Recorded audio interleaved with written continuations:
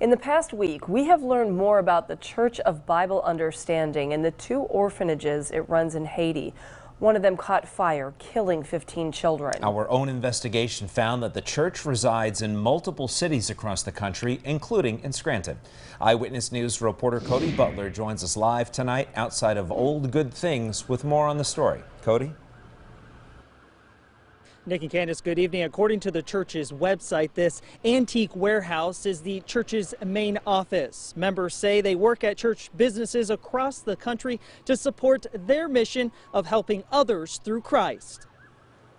Church of Bible Understanding is based in Scranton, owning several properties in the area. Its main office is at Old Good Things, which is one of the organization's antique warehouses and businesses in the country. Everybody would work together. We did restoration jobs, salvaging jobs, different things like that.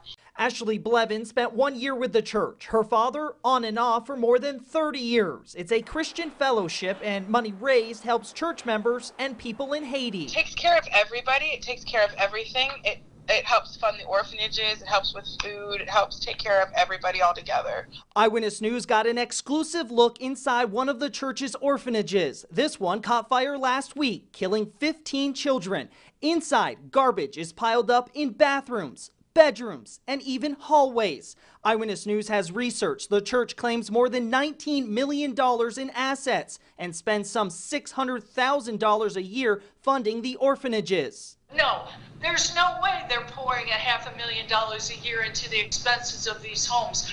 Yvonne Trimble has been a resident missionary since 1978. In 2012, she says Haitian Social Services revoked the church's license to operate an orphanage, which still stands today. There was rat infestations, there was no proper bedding, there was filth, the place was filthy. Trimble believes Church of Bible Understanding is a cult started by Stuart Trail, taking people's money with false pretenses for members and society.